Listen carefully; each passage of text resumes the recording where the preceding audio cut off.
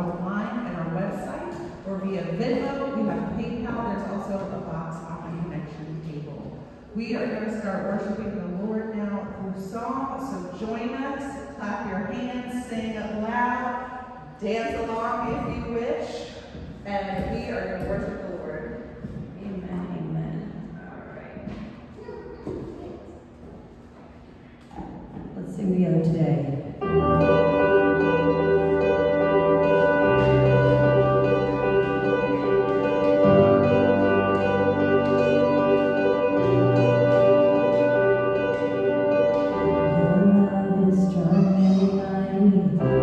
Jealousy unyielding, it burns for me like a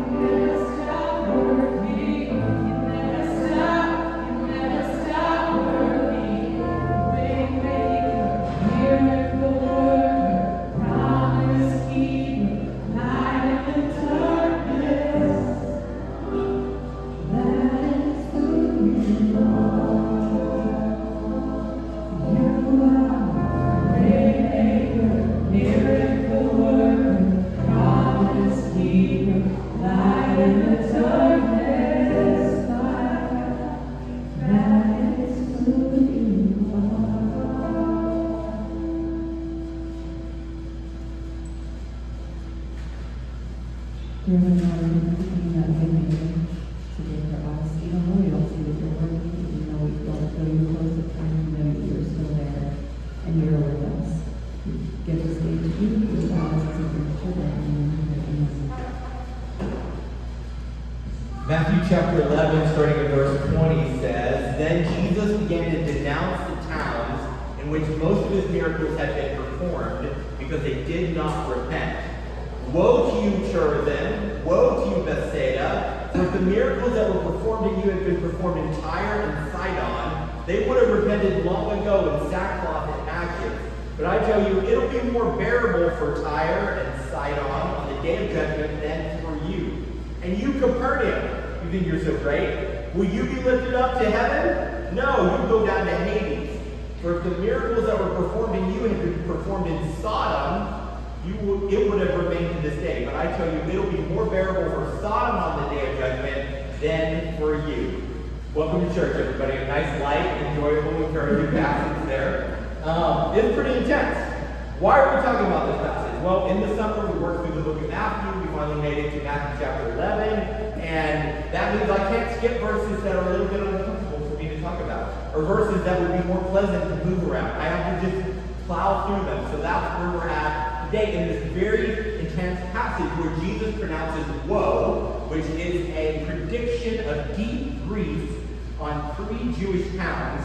And he contrasts them with 3 pagan cities, and he claims, hey, those pagan cities are actually more spiritual than you because they would have repented had I shown up in those towns. If the Son of God had come to those towns, they would have actually turned around. You think you're so much better than them, they're actually more likely to repent than you are. Woe comes from the Greek word uai. I think we have that Greek word up here for you. David, I've missed you because you're like, you know where I'm going. I think our minds work the same way. This is the Greek word uai. Anyone want to try it out? Uai. Uai. Scholars think this word is actually borrowed from Semitic languages and is from the same root word that oive. Maybe you've had a Jewish friend who in Yiddish says, oive. That means woe is me. They think they come from the same ancient Semitic root. Anyways, Jesus is pronouncing woe on these 3 cities. So what do we know about these cities? Chorazin was about 2.5 miles from Capernaum. The town was partially destroyed in the 4th century by an earthquake, but you can still go and see the ruins. Bethsaida was the hometown of Peter, Andrew, and Philip. In the Gospel of Mark, Jesus heals a blind man in Bethsaida. He feeds the 5,000 right outside Bethsaida. Pliny the Elder, who's an ancient historian in his book of natural history, places Bethsaida on the eastern side of the Sea of Galilee, about 6 miles from Capernaum. I was like, how far is 6 miles? 5 miles is about 10,000 steps. You know, doctors tell you to walk about 10,000 steps in a day. So you could easily walk there from Capernaum. Why is all this in relation to Capernaum? Because Capernaum was the headquarters of Jesus' ministry. When he was on earth, he did everything headquartered out of Capernaum. It was a fishing village established during the time of the Hasmoneans. It was on the northern shore of the Sea of Galilee. It had a 1500 in the first century. And archaeological excavations have revealed two ancient synagogues, one built on top of the other, which fits nicely into the story that we have about there being this lavish synagogue built by one of the Roman centurions. But that's Capernaum. In contrast, the pagan cities of Tyre and Sidon were cities in Lebanon. They're still cities that exist today. They were part of Babylon. And God actually decried them as evil, wicked cities in Ezekiel 26 through 28. If you read those 3 chapters, he's like, Tyre, I'm going to destroy you because you're wicked and evil. Sidon, I'm going to destroy you because you're wicked and evil. They had banded together to destroy Israel. And now Jesus makes this bold claim that if I had done the same miracles in those wicked cities, they would have accepted me as king. But I did them in these good Jewish cities, and they didn't accept me. But if I had gone to these wicked cities, they would have accepted me. And Matthew wants us to wrestle with this question. Am I like Chorazin, Capernaum, and Bethsaida? These are good Jewish cities who were religious and faithful, and yet somehow they missed Jesus? Or am I willing to repent? Am I willing to look at the evidence of Jesus as king and bow my knee to him? And just as if Jesus hadn't ruffled enough feathers, he's like, oh, by the way, Sodom and Gomorrah, they'd still be upstanding cities to this day had I shown up in them, but they would have repented more than you did if I had shown up in them. Sodom is the most wicked city in the Old Testament. It's a city that tried to sexually assault and murder the messengers of God, if you go back and read about it. And Jesus said, yeah, if I had shown up in that city, they would have repented more than you did when I showed up and did my miracles in your city. Ouch. That's a slam. Like, Jesus isn't holding anything back here. Tyre, Sidon, and Sodom were usually the bad guys in a rabbi's teaching. Like, if a rabbi stood up and taught, they were easy people to point out and say, these are the bad guys. It would be like if I stood up and I said, Cowboys suck, and everybody said, yeah, it's easy in this setting to pick on those guys. But Jesus was saying they would have repented if they were given the same opportunities you had been given, and you didn't repent.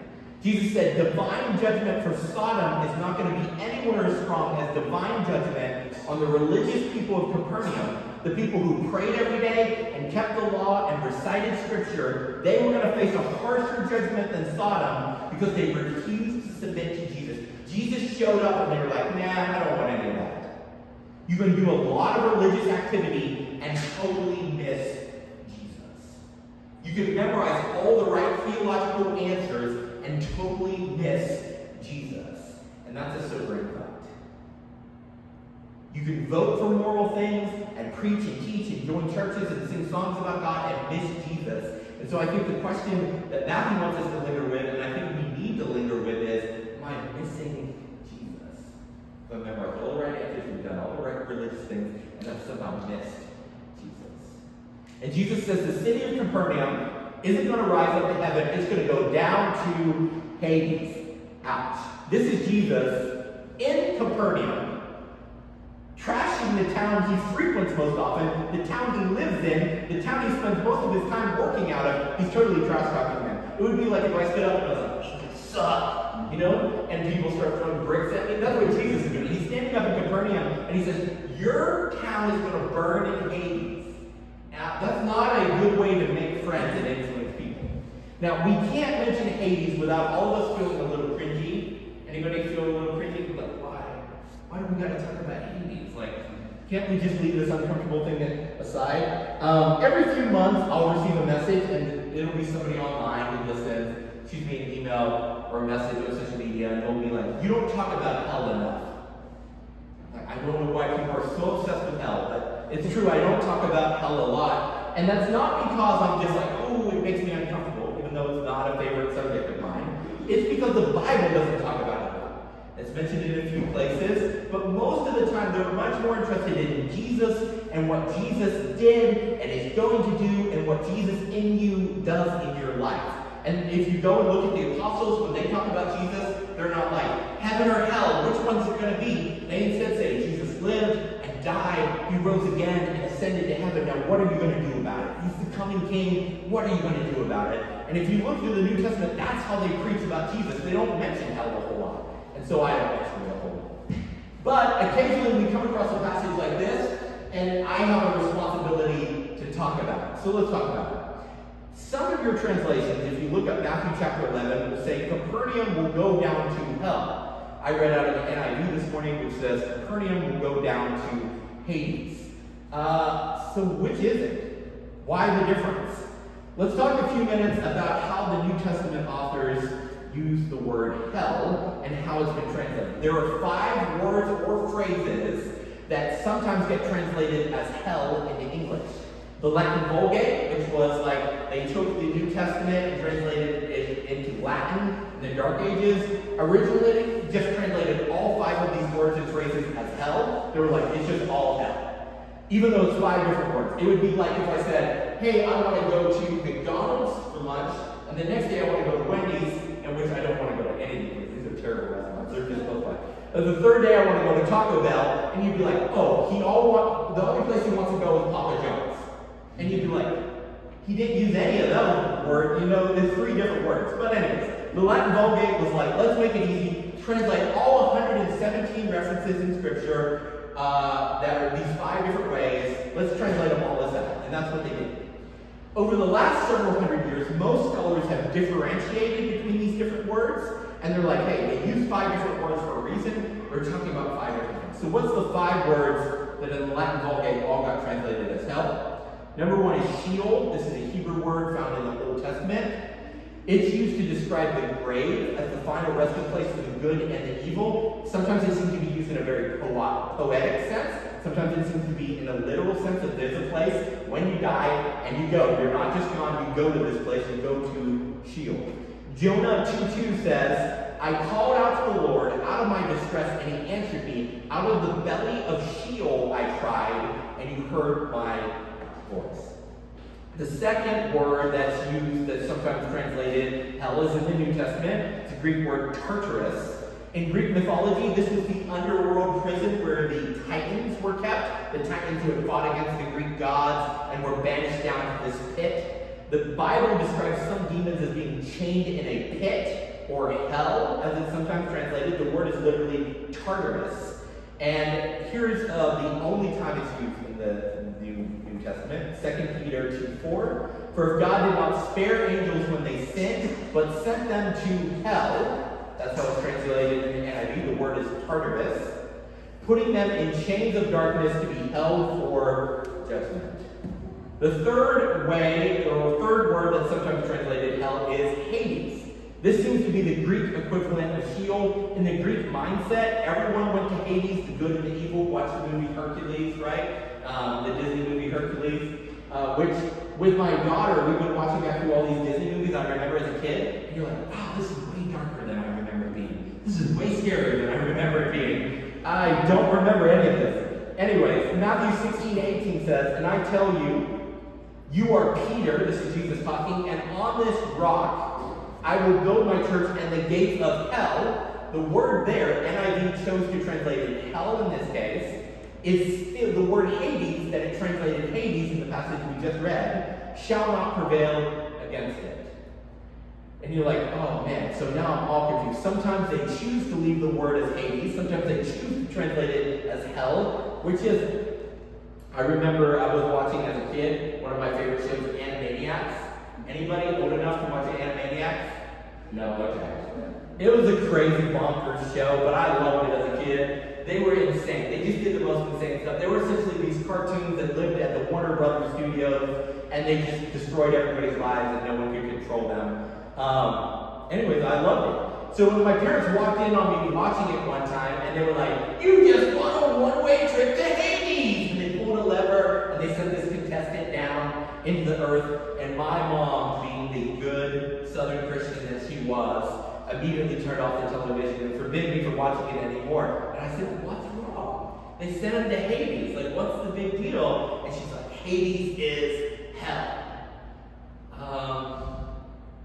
And in her understanding, that's what she thought. But actually, Hades is, in the Greek mindset, just the grave. It's like where everybody goes. When you die, you go into the grave. You go into the underworld. You're not here anymore, but you're not gone. Your spirit, some part of you lingers on you're not gone, but your body is. That's not a place of necessarily torment, but it's not hell. Gehenna. Now, this is the word that probably is most, this is the fifth word, or the fourth word. Gehenna is the word that's most probably should be translated hell. Jesus employs this word when he wants to talk about divine judgment. When the word itself, Gehenna, means valley of Enon. It's a real place in Jerusalem. You can go there today. Jeremiah says that evil Israelites sacrificed their children to Molech, this foreign god, in Jeremiah 7:32, in the valley of Enon. And then in Jeremiah 19, it says, God knows the innocent children who were killed in the valley of Enon, and he will bring justice on those who burned their children alive. And so, first century rabbis began to use the imagery of Gehenna with the fires of these pagan sacrifices as a picture of God's righteous anger and justified punishment of evil. And so if you look at other first century rabbinical teachings, they're using this image of Gehenna in much the same way Jesus has, as divine punishment, some type of divine punishment. Matthew 10:28 is a great example. This is what Jesus says. Do not be afraid of those who can kill the body, but cannot kill the soul. Rather be afraid of the one, who in context is God, his Father, who can destroy both soul and body in hell. The word is Gehenna. The last phrase, lake of fire, is only found in the book of Revelation. It's the final resting place of the Satan, the false prophet, and the Antichrist. In Revelation chapter 20, verse 10, it says, and the devil who deceived them was thrown into the lake of burning sulfur, where the beast and the false prophet had been thrown. They will be tormented day and night forever and ever. And so we have these 5 different words used in Scripture. Latin Vulgate just said they're all hell. And then we have other influences in the Dark Age. Dante's Inferno. A lot of what Westerners think about hell comes from Dante's Inferno or from Plato and his ideas about the eternal soul and things. So a lot of times we are coming to these passages with all this baggage from our history, all this baggage from things that we've heard, and then we have these translation things where translators sometimes translate hell, and sometimes Hades, sometimes Gehenna, sometimes hell, sometimes Sheol, sometimes hell, sometimes lake of fire, sometimes Tartarus, sometimes hell, and you're like, okay, what am I supposed to do with all this? In Christianity, there are 3 main approaches to the topic of hell. Each are considered orthodox and have a long tradition in church history dating back to the early church fathers and mothers. And so Christians don't always agree about hell. And so if you're like me and you're like, I'm a little squeamish about this, I don't like this, why are we talking about hell? Let's talk about something happy and pleasant. Let's get on from this. Can we move on? There's disagreement about this. And so if you're watching online or you're here and you're like, man, hell is the one thing that keeps me from following Jesus, there's disagreement. Here's the 3 main approaches that are all considered orthodox about hell. 1, this is probably the one you're most familiar with in the West. Eternal conscious torment. People in hell will suffer for eternity without any hope of escape. That's one view. Another is annihilation. People in hell will ultimately be destroyed forever, dismantled with the kingdom of darkness that Jesus' kingdom is rushing in to demolish. That some people say, I don't want to serve King Jesus. I would rather cease to exist, just be burned out of existence, rather than bow the knee to King Jesus. The third view is purification. Some people believe that in hell people will suffer, but it will ultimately lead to a point of repentance and faith. Each of these have scriptural evidence for each of these positions. There are scholars on each side of the debate. There are good Bible scholars who are like, we love the Bible, we love Jesus. We're not some crazy, just dismiss everything in Christianity. There are good, smart people who get different opinions on this. If the topic of hell is tripping you up, recognize that no Christian loves this topic. If you ever meet a Christian who loves the topic of hell, who's just like, hell's my favorite, I want to talk about hell all the time, maybe just back away a little bit. Like, no, I don't think so. I'm not going to be your friend. You scared me a little bit. I mean, for every Christian I met, hell is not a subject we like. But there are options to remain faithful to the Bible and Jesus and think differently than mainline evangelical Protestant positions of eternal conscious torment that has dominated American Christianity. If you can't get past that, there have been a lot of Christians over 2,000 years who have taken different positions on this, and they're all considered orthodox and scriptural. Especially if you get outside of America, you'll find a lot of people around the world, a lot of Christians, who have taken different positions on this. They all agree that to be absent from the body is to be present with Jesus. They all agree that there is some type of divine judgment, that evil people who hate God and hate their fellow humans, who take advantage of the weakest, most innocent people on earth, don't just get off the hook. That there's some type of justice that comes from God. But there's a lot of disagreement about the other things.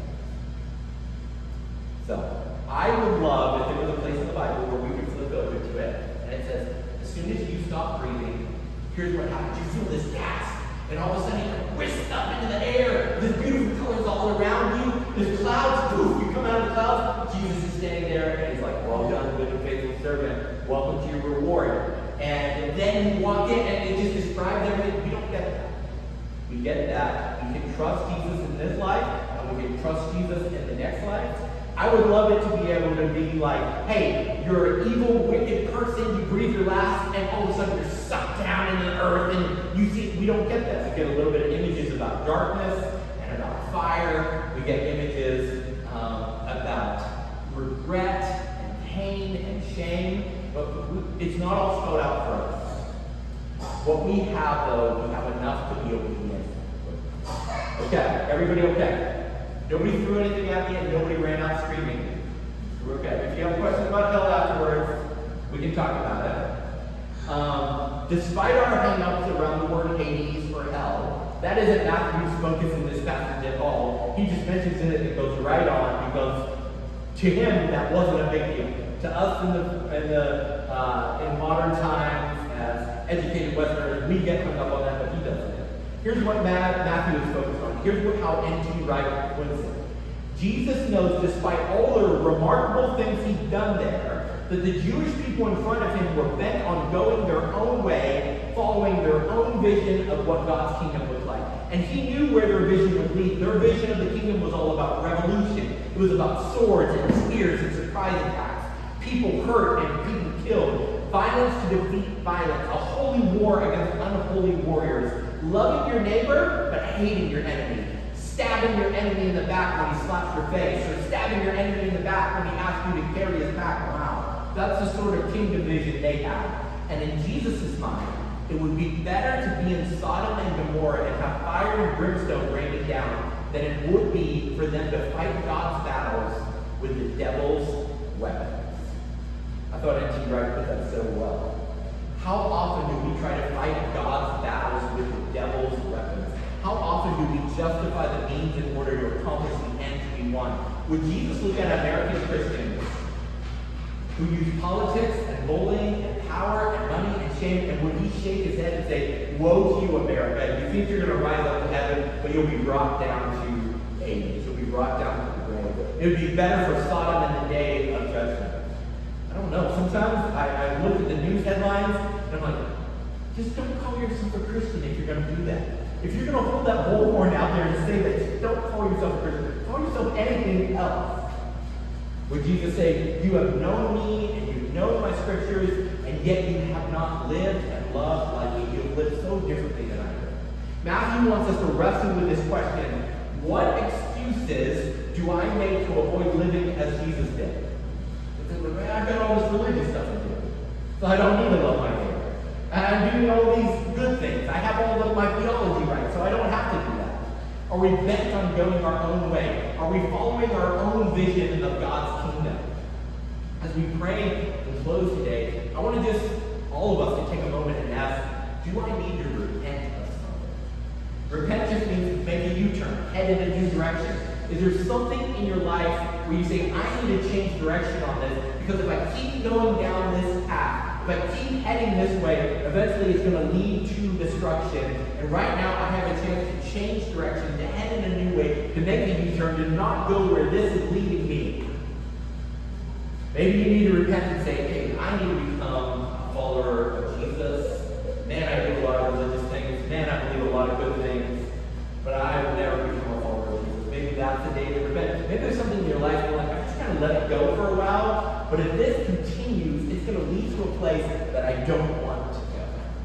just take a few minutes of quiet and just think about it. Is there somewhere where I need to change direction in my life? Do I need to make a U-turn? What excuses am I making to keep from living and loving like Jesus?